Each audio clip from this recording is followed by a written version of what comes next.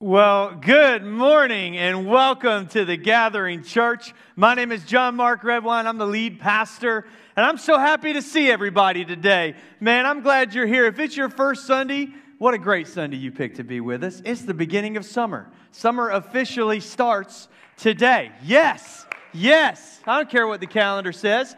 Summer at the Gathering is the calendar. This is your calendar now. Welcome. We got so many fun things happening this summer here. I can't wait. I'm going to eat so much mac and cheese next Sunday. I'm going to be in a full coma for the rest of the day. I'm going to start my blood pressure medicine on Monday. Can't wait. I can't wait for that big party on the 3rd, y'all. It's going to be so good. Well, hey, if it's your first time joining us, or maybe you've been here for a little while, maybe you've been thinking about, man, I like this church. This is the best church ever. I love it. The pastor's so funny. I really wonder what my next step would be if I wanted to know more about it or become a part of it. We have had something called Growth Track at the Gathering from the very beginning. And Growth Track really has just been an opportunity for you to come and learn a little bit about us and for us to help you discover your purpose and find your place here in the Gathering Church. And we have changed the name of Growth Track. Now, I only change names of things at the church if we make them simpler, if it becomes simpler. We've changed the name from Growth Track, which is kind of weird, right? Growth Track, am I going to go there because I don't feel like I grew enough as a young man and I'll get taller eventually? Am I going to grow emotionally, spiritually, physically? I don't know. We've changed the name to Step One, because if you want to know what your first step is at the Gathering Church, I'm so glad you asked. It's Step One. And it's right outside, immediately following service. Right after service, if you are interested, you got questions, it's just 20 minutes long. We would love for you to join us at Step One, right over here after service. We'd love to see you there. I got one more thing that I want to share with you before I get into the message today. There has been a lot of change in our church this past year, and if you've been around for a while, you've seen that, you've experienced that, maybe you've lived that. There's been a lot of transition in leadership and all kinds of stuff here, and so one of the things that I've been thinking about as your pastor and as the leader of this organization is how we can make all those changes and transitions and the next pandemic that comes upon us, how we can lead through those things better in the future. And so with that in mind, what I want to do just for a second, I won't get into the whole nitty-gritty of it with you this morning, but I want to introduce you to some folks. We have been adjusting our leadership structure at the church. We have always had a system of elders as a church. Elders, if you don't know, if you're new to church, is a very churchy word for older people. And so it's a churchy word for leadership that comes from within the church. Leadership that comes from within the church. People who are a part of our church, who we ask to help us carry the weight. Now, it comes from within the church. Also, it really just comes from outside of staff, because as a church, we've always satisfied that with something we call overseers, meaning accountability and leadership for our church, things like approving the budget and salaries and stuff like that. I know if you're like, I just want to hear preaching today, I don't want to hear about business stuff, it's going to be over in 2 minutes. Just zone out for a second, but everyone else pay attention. The overseers are lead pastors of other churches who provide accountability and leadership to me and our staff. Their names are Kurt Bradford, Andy Wood, Ernest Smith, and Mitch Lunsford. Mitch will be here preaching in 2 weeks, and I can't wait for you to meet him.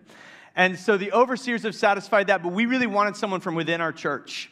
And so we're putting together a structure of 2 boards, a board of advisors and a board of trustees. And the board of overseers, the board of advisors, and the board of trustees combined will be the elders of the Gathering Church. Right now, the board of trustees and advisors are one board for a little while, and they're the best people ever. And I want to show you their pictures and tell you their names because, listen, they're already blessing me so much. They're blessing you in ways that you don't know. They're helping carry the weight in ways I didn't even know that I needed. And I just think it's good for you to know who these people are when when you see them that they are really helping to lead this church into the next season so well. And so that just real quickly, we got their pictures up there, and they are Stephen and Cassie Mary. Stephen and Cassie Mary are so incredible. They've been leading our prayer team for a long time at the church. If you don't know, this is a praying church. This is a church where we believe that prayer changes everything, that it really does. And so Stephen and Cassie have been leading that team for a long time, and now they're stepping into this area of leadership, and I can't wait for them to be a part of this board. They're doing so awesome already. Mark and Mary McClear on the board. Mark and Mary have been in my life group for a while, and I've just really enjoyed getting to know them. They're so much smarter than me, both of them, and so together they're like 1,000 times smarter than me, and it has blessed me already.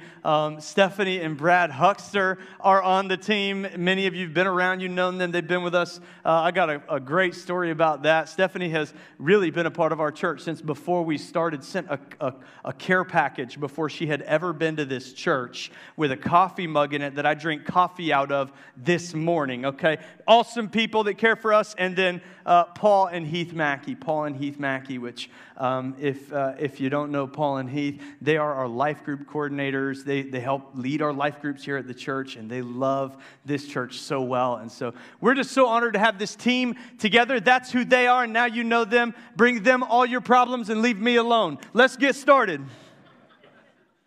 Today, what I want to talk about really is what we do now as a people. What do we do now? What now? And I promise that I'm not just going to talk about COVID stuff for the rest of my career as a pastor. But what I really feel like we need to talk about for a minute is where we are in this cultural moment. Where we are in this moment of humanity. Because it has been strange. It has been a weird year. And it was like the whole world suddenly came to a stop. And sometime, I always thought it would happen all at once. I remember last March really just thinking, hey, 2 weeks to flatten the curve. 2 weeks and we'll be through and this will be over and we'll get back to life and it'll all just restart again. But that's not how it happened, is it? Over months and months and a year and 15 and 16 months that have gone by, as we've made good strides as a nation to putting the pandemic behind us, it's kind of like the world is slowly kicking back into motion. It's getting going again. Things are restarting before we're noticing that they're restarting. Things are happening all around us quickly. And as we move to the other side of the season that we were on, what I want to talk about is some of the things that we stopped and some of the things that we've started. Just for a few moments this morning, I want to talk about some of the things that stopped in March of 2020 that can pretty much just stay there forever. I don't ever want them back. I want to talk about a thing that we started up during that pandemic that we can leave behind, and then I'll talk about a couple of things that we need to get going again, that it is time for us to restart again as we move to the other side of this thing. I don't want us to miss the significance of the moment that we're in. I think that we have a unique opportunity as a culture to look at where we are right now and where we've been and decide where we want to go. And so let's make sure we make the best possible decision with that, and then we do it in a way that's going to benefit us on the other side. I don't know about you, but I've been in a lot of reflection lately over everything that's happened and where we are now. And so that's just what I want to share with you this morning. I'll get started. I think one of the things that has always been maybe a big part of our culture, but especially in the last decade or so, is hurry. And I think we need to leave the hurry behind forever. Who remembers the part of the pandemic when people were just gardening again? Who remembers the part of the pandemic where we were trying to think up hobbies that we could do inside of our house? There was one moment in the pandemic where I was so bored, I built a patio. Just made it, dug it out of the ground, had a buddy come with some concrete, and we just made a patio. This was the greatest part of the pandemic, right? Woke up every day and did some work on the computer, had 30 Zoom meetings, and then wondered to myself, what am I going to do now? What are we going to do? I can't go anywhere, so that's a no. I'm just going to be. And that was kind of abrupt and uncomfortable for a minute, right? And then all of a sudden, I don't know if this happened for you. It did happen for me. I want to say sometime around this time of year last year. Maybe it was June or July, where I was kind of like, well, this isn't so bad. I could do this for a little bit longer, I think. I don't mind. Nobody's calling me. Nobody expects to see me anywhere. Nobody needs anything from me. Everybody's expectations for me are at an all-time low. I'm into this. How long can we make this last for? I feel like I could use it for a little. We lived in such a world of hurry. Our culture has been obsessed with packing the calendar. We've wired ourselves for it. We've been working long hours. We travel all the time. We overschedule events and sports and obligations. We constantly check our phones and our emails. Some of us have the reflex where we're just constantly keeping our phone in our hand so we can see if anything happens. We compulsively look for updates. We're checking for notifications. We want to see if somebody needs anything from me right now, or if there's some news that I might have missed. I want to know if there's somewhere I'm supposed to be. Let me scan that calendar. We lived in a world of hurry, and then the world came to a screeching halt. Those first few weeks were pretty uncomfortable for a lot of us. We were antsy, uncomfortable, anxious, stir-crazy, binging TV, watching Tiger King, for goodness sakes, just staring at screens as much as we could to distract ourselves from what was going on.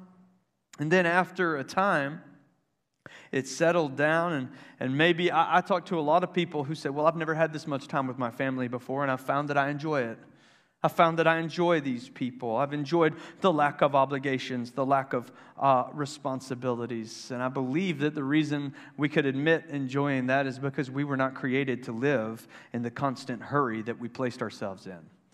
Ecclesiastes 4:6, I read this last Sunday, says, better one handful with tranquility than two handfuls with toil and chasing after the wind. It's better to have less of whatever it is you think you need and to have peace in your life than it is to have everything that you want, but to be constantly chasing after an ideal that doesn't exist. I think we need to leave hurry in the past and not bring it into our present. I think we need to schedule less. I think we need to learn how to Sabbath. You know, I was talking to some friends this morning, and we were talking about how busy this last month or so has been for me. I don't know if it's been like that for you.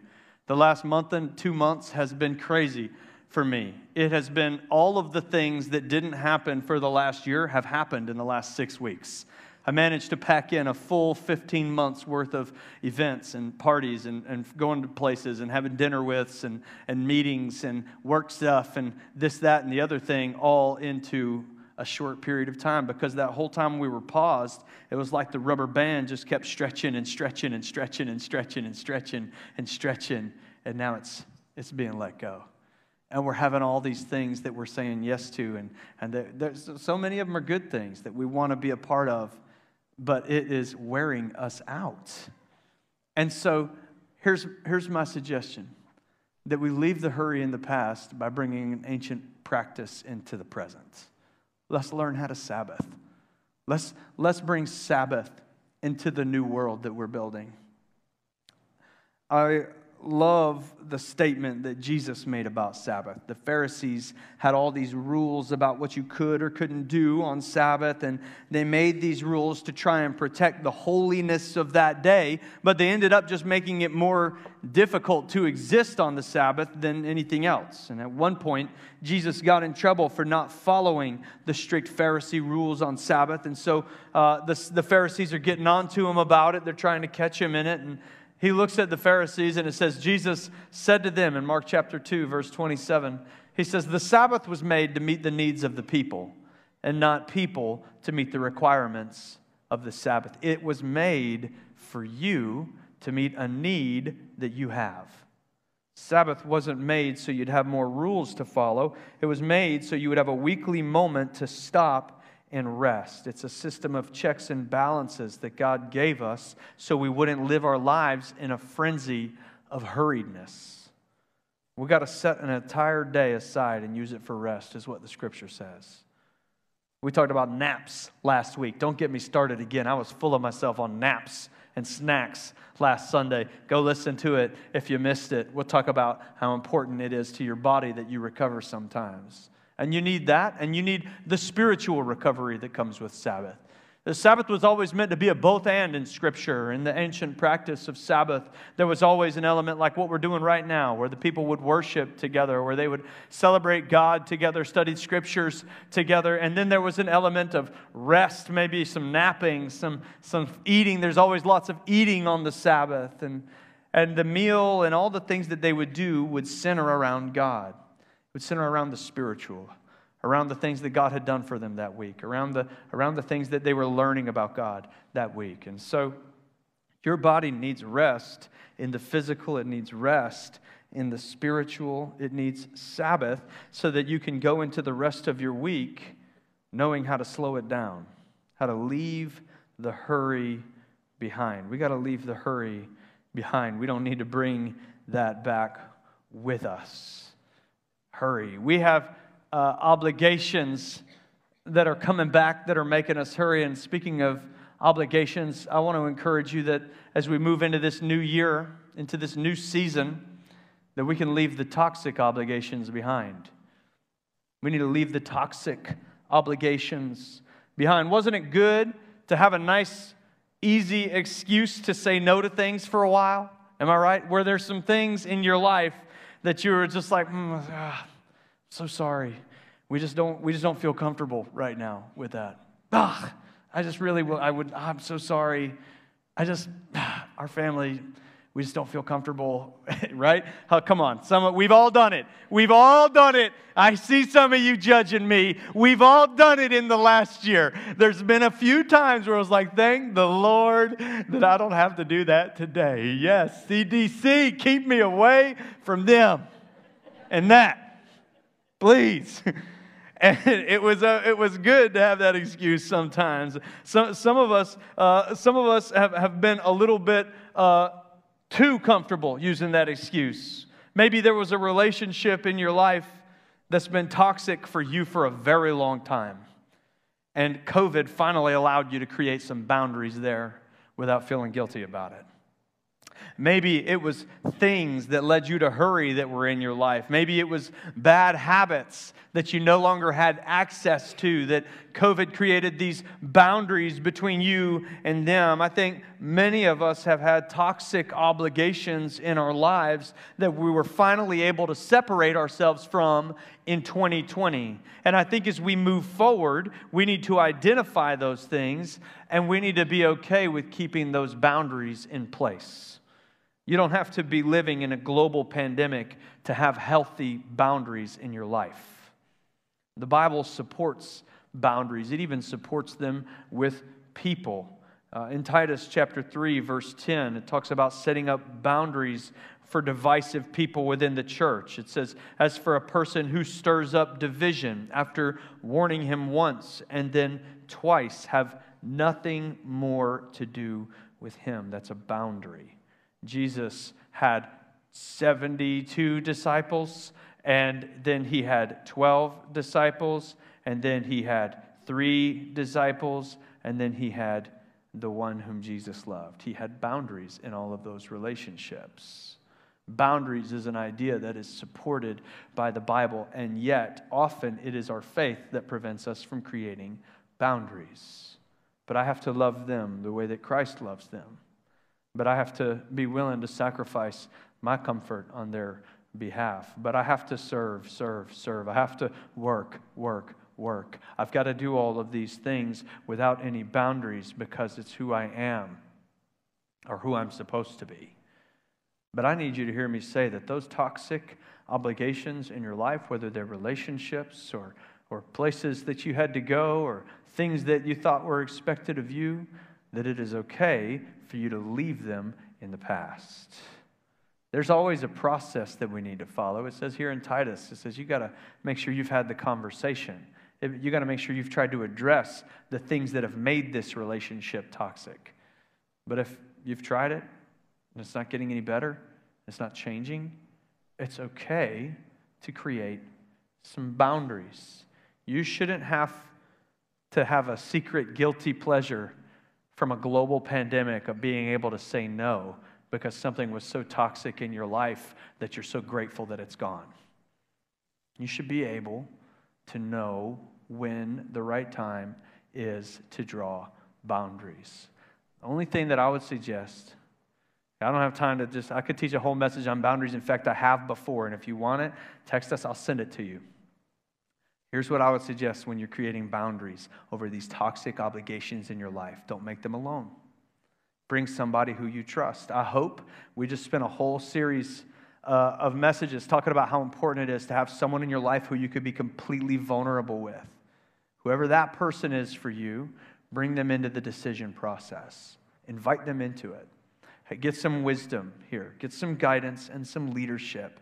And then set the boundaries. Leave those toxic obligations in the past. We need to leave our toxic obligations. We need to leave the selfishness. And this one's unique on this list because I believe this one got worse during 2020. I'm just going to be honest as your pastor and talk about this because I think it's my job to not only talk about the things that we want to hear, but sometimes the things that we need to hear. Somewhere in the midst of watching the world fall apart around us, many of us felt more justified than ever in being more selfish than ever. We had to take care of ourselves. We got to do what's right for us. I got to think about me. I got to think about my family. I got to do what I need to do for me.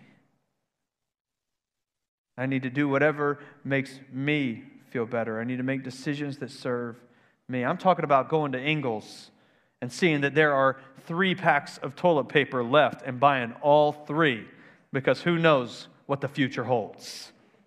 You know who you are. We got to leave this selfishness behind us because, church, this is not who we were created to be. We will find greater peace not when we are out to serve ourselves, but when we are looking for ways to serve others. Jesus said this in Matthew chapter 20, verse 25. His disciples were being selfish. They're arguing about who's going to be more important in his kingdom. They just didn't understand. I love the disciples because these people were right next to Jesus for 3 years and just most of the time had no idea what was going on. They knew it was important. They knew they needed to be there. They did not know who he was, what he was doing, where they were going, what he was talking about, or any of it. I love that because it gives me hope for me as a follower of Jesus.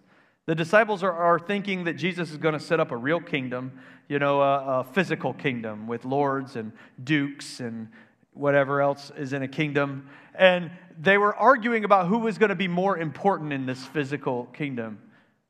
Me. I want to make sure that I'm first. I want to make sure that I'm taking care of me. I want to make sure that I'm important. I want to make sure that I'm the one that people notice. So me. Jesus called them together and said, you know that the rulers in this world lord it over their people, and officials flaunt their authority over those who are under them. But among you, it will be different. Whoever wants to be a leader among you must be your servant. Whoever wants to be first among you must become your slave. For even the Son of Man came not to be served, but to serve others and give his life as a ransom for many. The message of Jesus was the opposite of a message of selfishness. It was a constant and consistent and clear message of selflessness. It's time for us to start thinking about how we can live outside of ourselves and put that mentality of self-first, self-preservation behind us. I think it's time to leave these things behind as we move forward. All of them, our toxic obligations, our hurriedness, our selfishness. Well, I think we need to make a clear and conscious decision as a people to say, I'm all done with that. I'm not bringing them with me as I jump back into civilization, as life starts moving forward at a rapid pace again. I want to have the state of mind to be able to decide who I am going to be as time goes forward. If you do not make a decision about what you're going to leave behind you and what you're going to start all over again, it'll all just happen. It'll happen quickly, and it won't happen the way that you want it to. Let's leave these things behind. Leave these things behind. And as we move forward, I think there is a lot we may have forgotten we needed that we can miss as life moves back into full gear. So here's 3 things to be intentional about starting up again as we get our lives back on track. Things to restart. First, let's restart our discipline. Restart our disciplines. Our disciplines. Some of us got more discipline than ever last year in some areas of our lives. Maybe you worked from home, and so you had to have more discipline around your job than ever just to make sure that it was getting done. You probably discovered that you could do your job if you were working from home. Hey, you know what? I can do this in 30 hours a week and have 10 more hours for fun. Oh, yeah. I've talked to a few people that were like, I don't want to go back to the office because I got to work more if I go there. It's like, well, all right. Maybe for you, maybe you had to gain more discipline because you learned that at home it's a lot harder to get things accomplished with all the distractions and the family and the children and the snacks and outside and nobody watching over you. Maybe you picked up a habit in the last year that you've had a lot of discipline around, like working out or exercising, or maybe you had to exercise at home, which required discipline. Maybe you started reading books, which requires discipline. But for most of us, a lot of the disciplines that we had established before 2020 fell by our wayside as our schedules were constantly shifting and changing. For parents whose kids were suddenly home, having daily disciplines was a dream left far behind in our past. And among those daily disciplines that many of us lost or couldn't keep up with was our spiritual disciplines.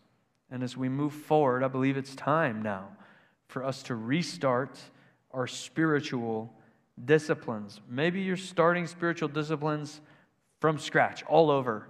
But maybe you had been doing a pretty good job. You'd been worshiping, studying your Bible. You'd been getting into a habit of prayer. And amidst all the change and the commotion last year, it fell aside. It's time to get it started again. Start with worship.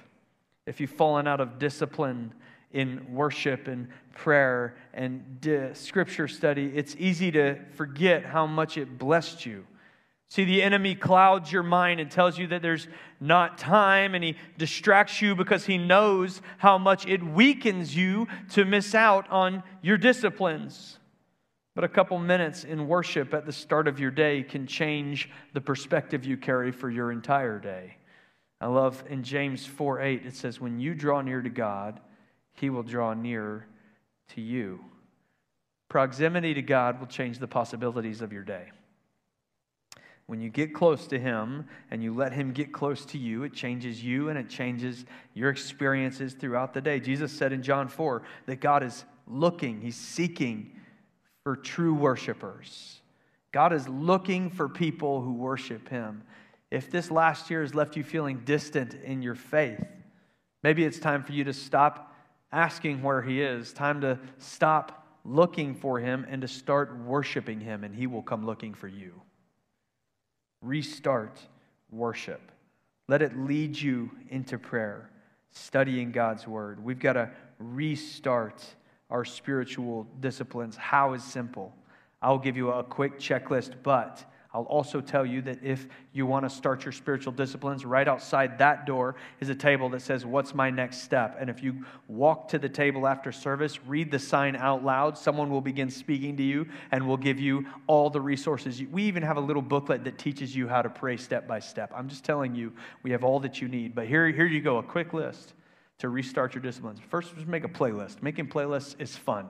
If you're old school, do it on a cassette tape. Otherwise, get on Spotify, Apple Music, whatever you use, and build a playlist. I like to go early 2000s worship. I was listening to Celebrate Jesus Celebrate this week, and I was loving it. Yeah, I'm not singing this week. I was told by many people last week not to do that again.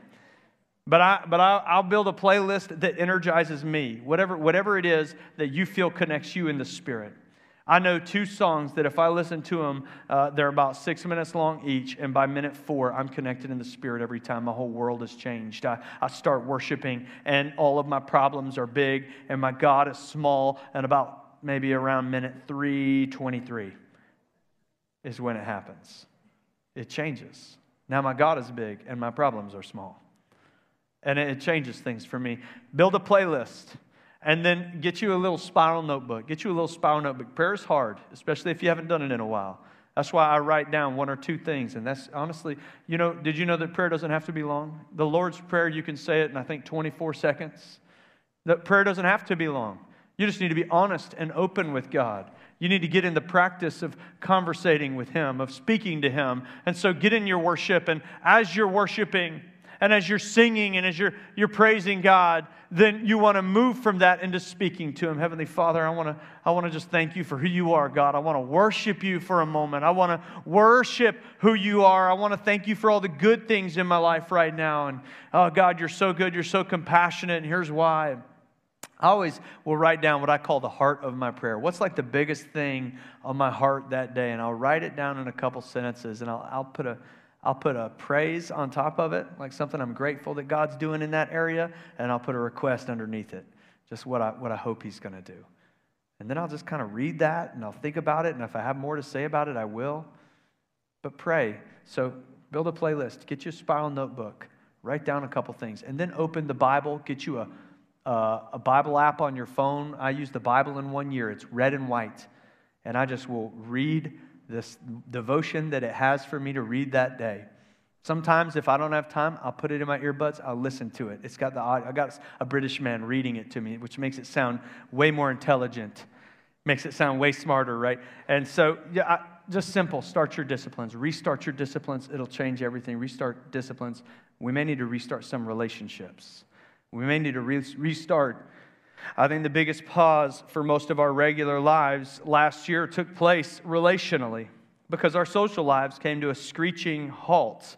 During the stay-at-home order, at one point, I was so desperate to be around some people, I put a fire pit on the property line between my house and the neighbor's house. So I was like, I'm in my yard, you're in your yard. We're socially distant. I'm staying at home. You're staying at home. Let's have a seat and have a fire. Let's hang out. We were starved for relationships for a long time there.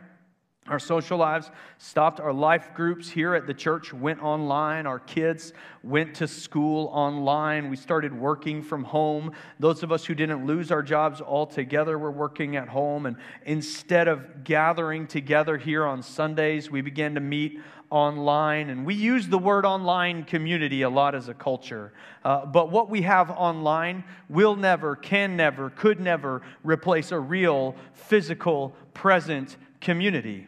It just won't. Content cannot be church. And the way that we can gather online and speak to one another and Zoom to one another and whatever else will never replace what it feels like to have somebody sit across the table from you. I'm grateful for all of the technology that allowed us to stay connected last year. It was incredible.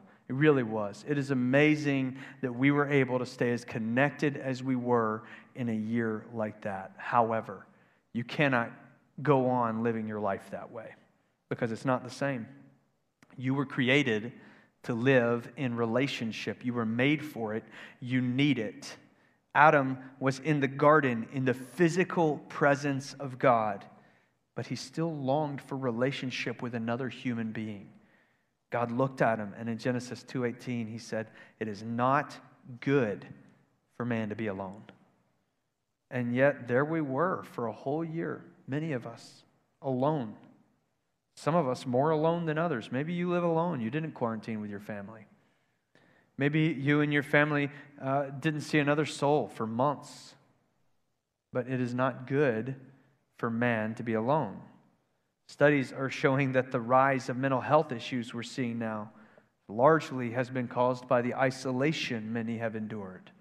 You were created to go through life in community with others. And maybe as things have changed, you've let one or two relationships back in, and that's been great. It's been good. And maybe because of that, you've got one or two relationships, and after being so starved for community, you're feeling like this is pretty good, and you don't really need to engage in life groups. You're not going to commit to getting back into the life of the church because you've realized that you can get by and feel healthy in a smaller community, and so maybe that's where you've settled. I understand that, but I want to tell you as your pastor today that that's not enough, because you don't just need to restart community, you need to restart your purpose. Number 3, restart purpose. Look at what the church is. In the earliest formation of the church, I want you to know that in 2013, my wife Rael and I sat in a tent praying about this church, thinking about starting this church. It was 3 years before we would ever start it. And we just said that we want to form it on the foundation of this. Acts chapter 2, verse 42 through 47. They devoted themselves to the apostles' teaching and to fellowship and to the breaking of bread and to prayer. Everyone was filled with awe at the many wonders and signs performed by the apostles. And all the believers were together. And they had everything in common. They sold property and possessions to give to anyone who had a need. And every day they continued to meet together in the temple courts. They broke bread in their homes. They ate together with glad and sincere hearts, and praising God and enjoying the favor of all people. And the Lord added to their number daily those who were being saved. This is so important, because when I look at this picture of the church, what I notice first is that they don't talk about the preacher at all, which is offensive to me. Like, how dare, this is supposed to be about me. It's not. It's not about the preacher. It's not about how good the production is. It's not about what kind of content we can create. What the Bible paints as a picture of what the church is supposed to look like is a picture of real community.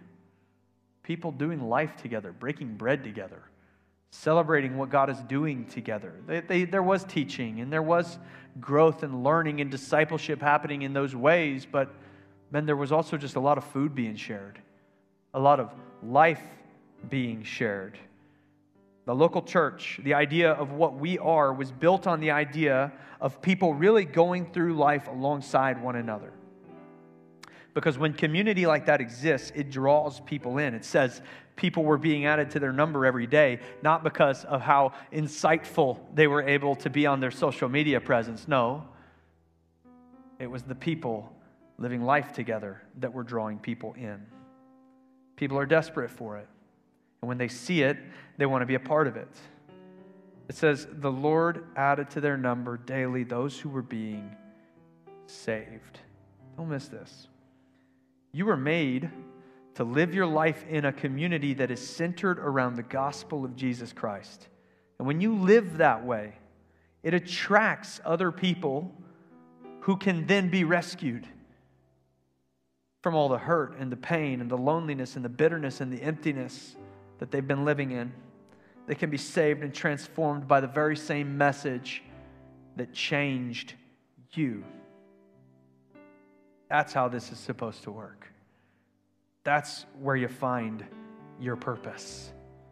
So if we decide that we're okay with the 3 friends that we have, and we stop engaging ourselves into the community of the church, then we're leaving behind the people who are desperately in need of what it is that we have. Never take a step forward in life without reaching back and pulling up whoever is behind you. That is what makes life worth living. That is what it means to discover your purpose and make a difference. I believe it is time for us to restart our purpose. Our purpose. Your purpose is to glorify God and to serve others. We can't forget about the others. We can't forget about the ones who are behind us. I started this church because I remember what it felt like to not feel like I belonged anywhere, to not feel like I fit in anywhere, to feel afraid and alone and lost. And I don't I don't live that way anymore. I'm changed. I'm transformed. I'm rescued by the gospel of Jesus Christ and by the community of the local church. And so it is my mission. It is my life's purpose to do everything that I can to find as many people who are in the place I was in and bring them to the place I am now. That's what we are as a church. It's time for us to start our purpose again. Jesus says that this is the most important thing that we do. He said, people are going to know that you're my disciples by how well you love one another. He said the most important command is to love the Lord your God with all your heart, mind, soul, and strength, and to love your neighbor as yourself. The kind of community you were made for isn't closed. It doesn't have a membership cap. It doesn't say, no, I'm good. I've got enough friends. I don't really have the relational capacity for anyone else in my life right now. I don't really know. I don't really want to be around somebody else. I'm sorry, but I'm good. I get all the relationship I need from these friends that I have. And I need you to remember that there's people in this room, there's people in our city who don't have what you have. They don't have the community. They don't have the friends. And for not just the last 16 months, but for a decade, they've been alone. And they've been starving for somebody to see them and to know them and to offer them hope and peace and a community to go through life with. And if we've got it, we've got to share it. We've got to bring as many people into it as we can. We just have so much to offer everyone who is on the outside looking in. We have hope. We have peace. We have joy. We have restoration. So many of us have people that we can go through life together with that we met right here in the church. Praise God. That's what it looks like. Don't forget to bring someone else in. Build new relationships. Get on the dream team. Serve people. Serve alongside people. Help us create the kind of community that exists in Acts chapter 2. And when you see someone on the outside looking in, open up your arms to them and invite them into it. Serve in kids ministry. Make someone feel wanted in our community by loving their children. Go be a part of a life group. Make a new connection. Be an includer. Be an inviter. Be a recruiter. Do it because it is what we were created to do. There are some things that are gone and aren't coming back. Some things that don't need to come back.